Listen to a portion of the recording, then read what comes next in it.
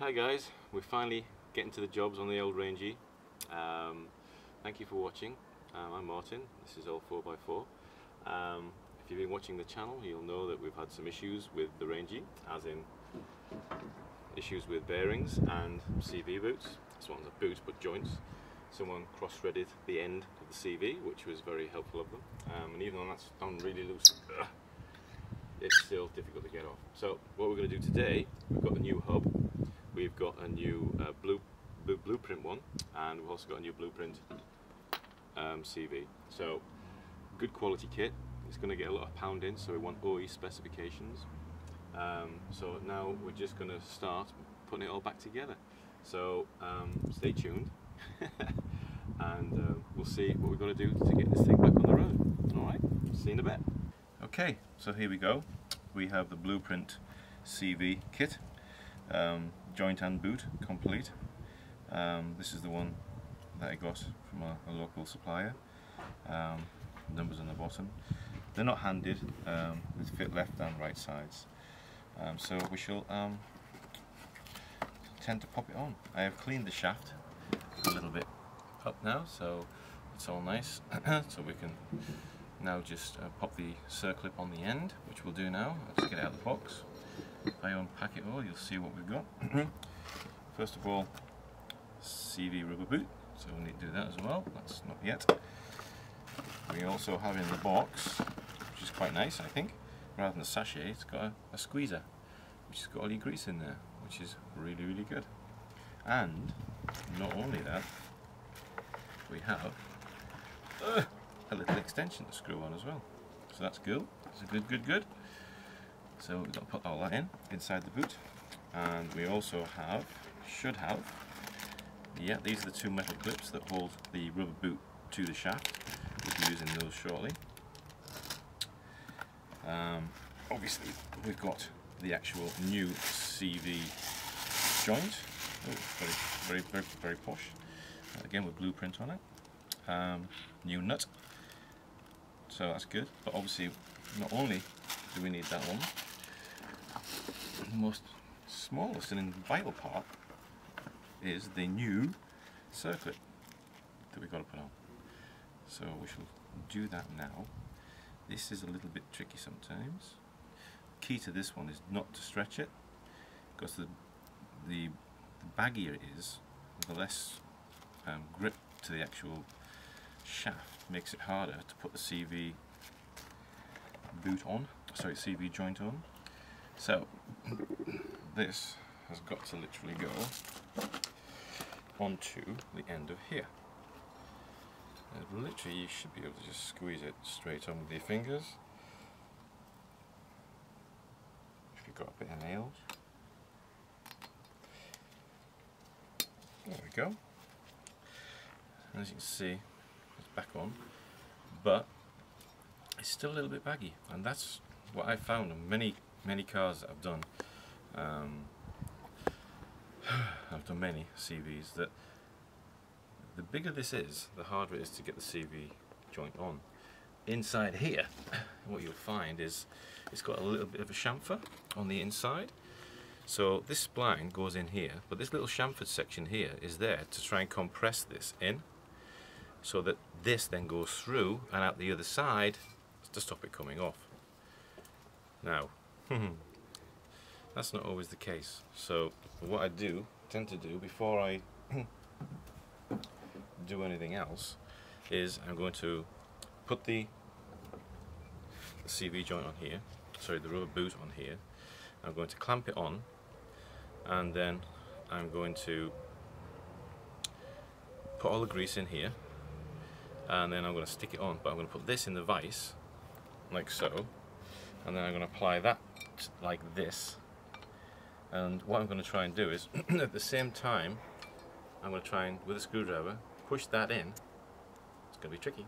Push that in with a screwdriver with a bit of pressure, and then tap it in with a rubber mallet, so it slides in nicely and it doesn't catch. Because what tends to happen if you don't catch this right, this tries to work its way up the spline, damaging the spline and damaging the O-ring. So then you're going to need another O-ring, and obviously will damage the inside of here as well. And we don't want to do that after we've just spent all that money on some nice shiny parts. So give us a second, I'll put this boot back on, I'll put the grease in, and then we'll attempt to get it all back on. See you in a sec. Right, okay, so what I'm going to do first of all, before I put the shaft back in, is I'm just going to fill the bearings with grease. This is very controversial, there's many different ways of doing it. People say, oh, there's a technique to put it in. Well, this is true, there probably is. So, but to me, I just keep going over and over again until it's all disappeared enough into the bearing by just smoothing it over, smoothing it over, smoothing it. Like this. I'll show you.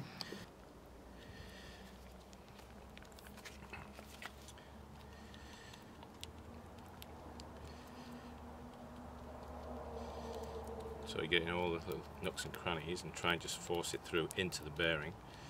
And as the product disappears, you know that it's going in, because there's nowhere else for it to go. So you just keep going over it and over it and over it. See, it's disappearing.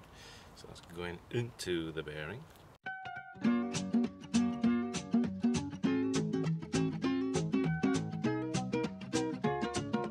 Talked about topic, how to pack your bearings.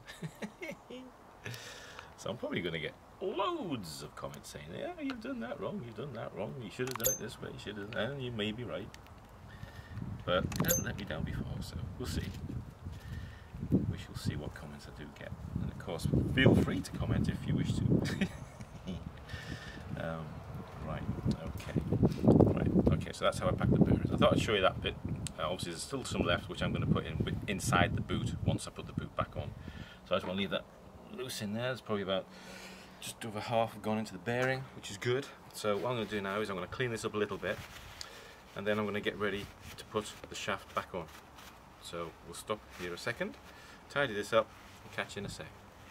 Well, as you can see, that circlip needs to be compressed in, so I'm going to use a screwdriver. I might even need a cameraman's hand in a moment. Ugh, and we've got it everywhere. Put that back in there. Right. Okay, let's see how we go. Right, so first things first, line this bad boy up. It's going to be tricky, I know, to see. First things first, let's just see if we can get that in there. That's great, so we've got that in there.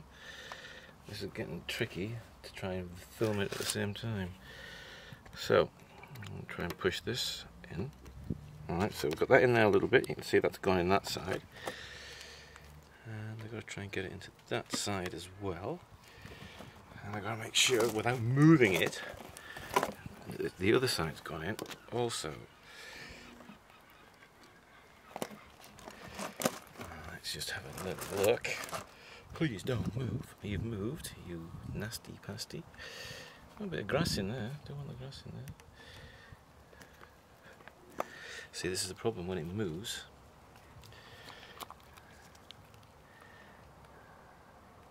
And now that's fell on the top. That's perfect. So now I can't see nothing because of that little ring has fallen back down.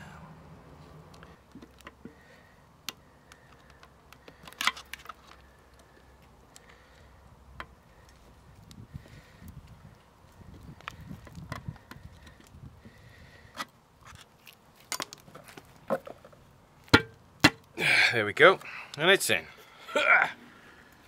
Epoxy thing. That was nice and clean at the same time. Lovely. Well, that grease is not going back in now.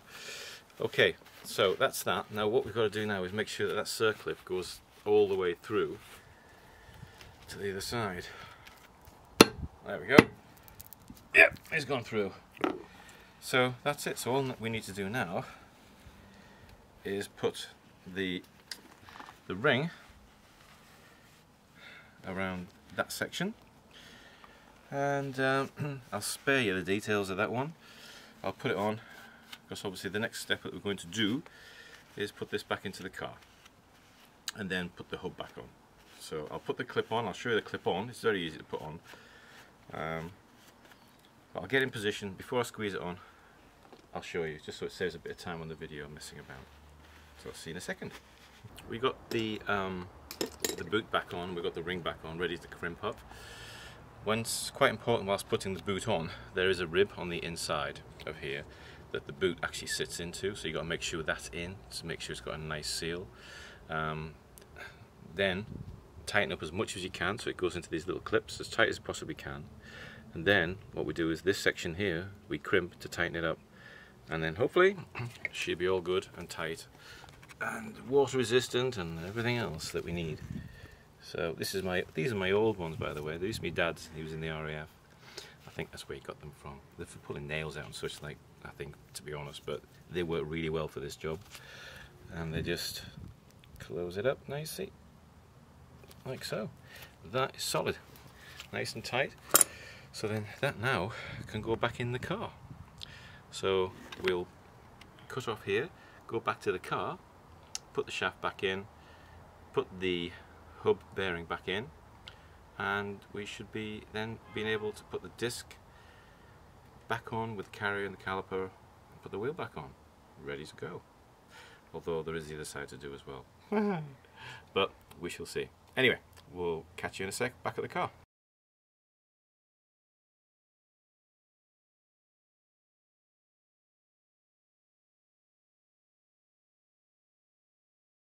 Okay, we'll put this one back in. Hopefully everything's going to be good.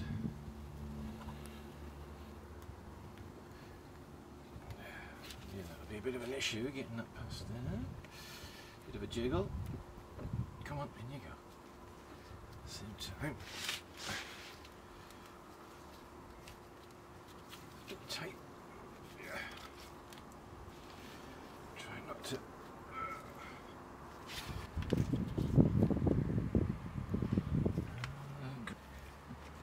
There we go. Now she's in. And then make sure she slides in straight away. That's it. So the seal at the back has to be right up against the axle, so you know she's sat properly. So that's good. And it's in. And what we've got to do now is I've cleaned this edge up here for the new hub to sitting. So I'm just going to put a little bit of grease, not massive amounts, just to give it a bit of a help in hand. So if we have to change it again at some point because of all the off-roading and such like, it's going to be a little bit easier to take out. Hopefully, because it won't be as rusty. There's a little bit of protection on there. Maybe. And you know what? Just a little bit on there as well. So that's that done. Okay, now we'll go and get the hub and we'll put it on. Right, okay, this is the hub, yet again. Another Blueprint product. There's a part number on there. These are sided, so this is the left side, and obviously we've got another one for the right side as well. But again, quality bit of kit. Nice OE specifications, so hopefully it'll last a bit longer. Let's have a look. Should be a nice shiny one. There we go, nice and shiny. Right, now the first thing, before I put this on, just put a little bit of grease around here so it helps to not wear out so much. So here we go, just a little bit on there.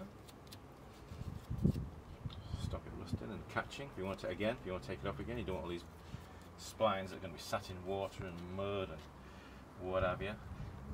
This just helps to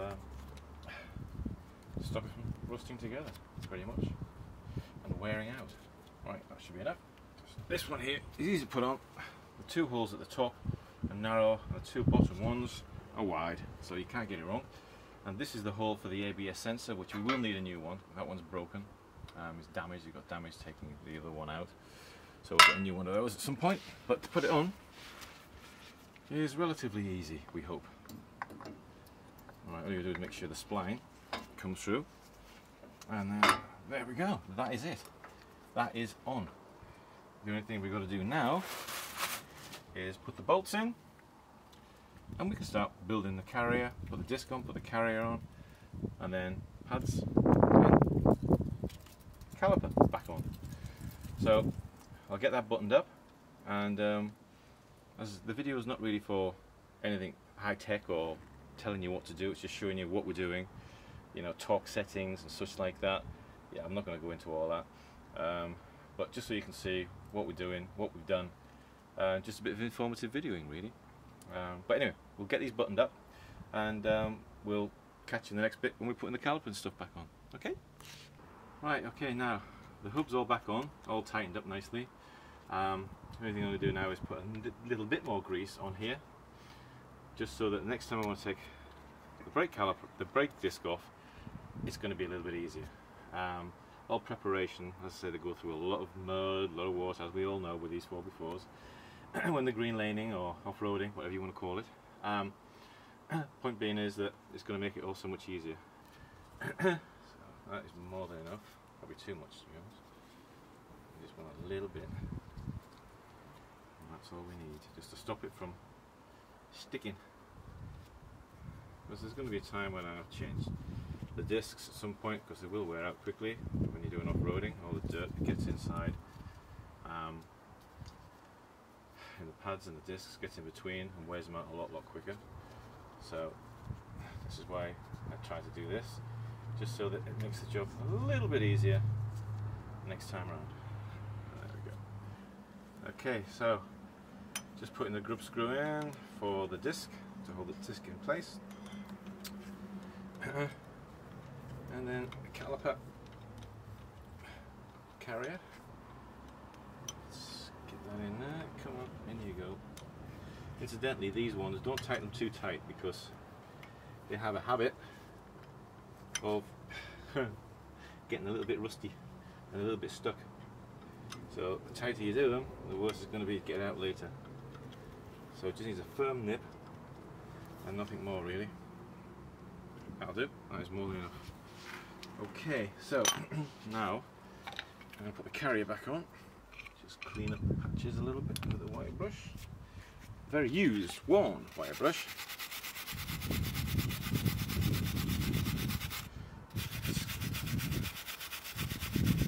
Just clean the edges. Right, that'll do for that. So okay on that. And away we go. Put this back on. Okay, so it's all back together now. Basically, I've just got to do the other side. I don't have to change the CV on the other side, but I do have to change the bearing hub. That hasn't come as yet, so when it comes, I'll do a very short, quick video of that, just putting it in perhaps.